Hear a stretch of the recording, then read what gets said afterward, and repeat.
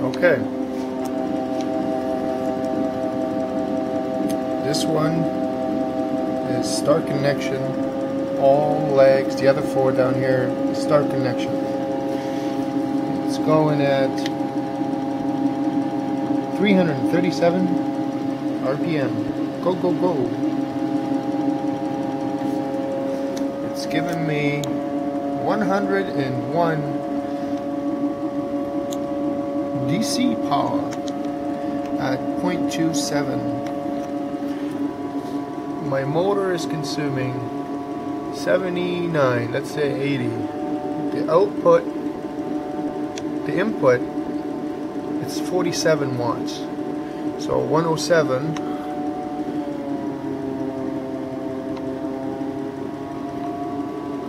it goes up and down.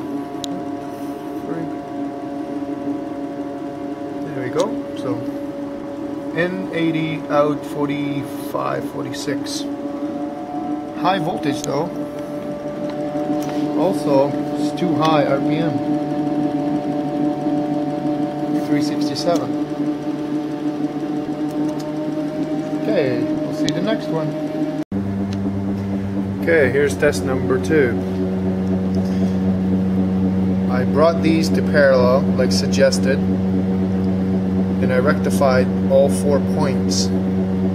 So now 2-phase running in parallel, like 4-phase, but combine it to make 2 phases, and all 4 points are joint. So what do we have? We have 77 in, we have 22 watts, 23 out, 25, and you can but the voltage is much lower. The amperage is a little bit higher because the last one was 0.4. I don't remember, but I think it was 0.4. But the amperage is definitely more, lower voltage. This one seems to be less efficient. That's the output. Let's go back to the input. So 77 in, 24 out at 250, 254 RPM.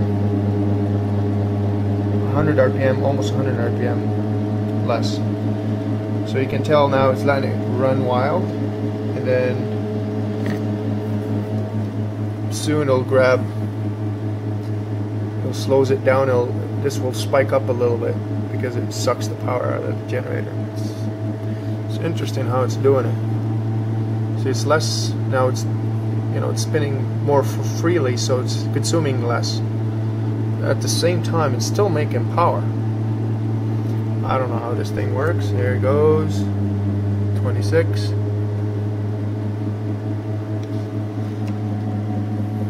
Okay. Gonna do maybe more testing, different combinations.